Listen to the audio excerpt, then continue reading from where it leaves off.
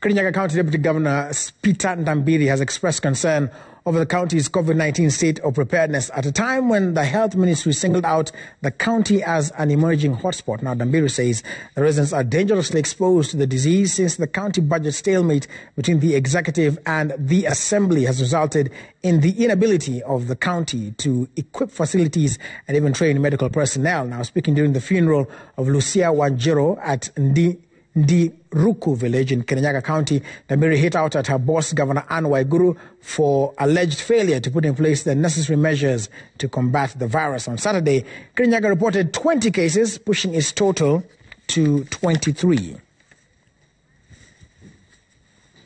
Wakati tunaona ya kwamba hatuko prepared vile inatakikana, tunaona kuna pesa ambayo imetengwa, na hii pesa haisaidii watu wetu saa hii. Hatuna vitanda ya kutosha na watu wanalalamika hapa na pale.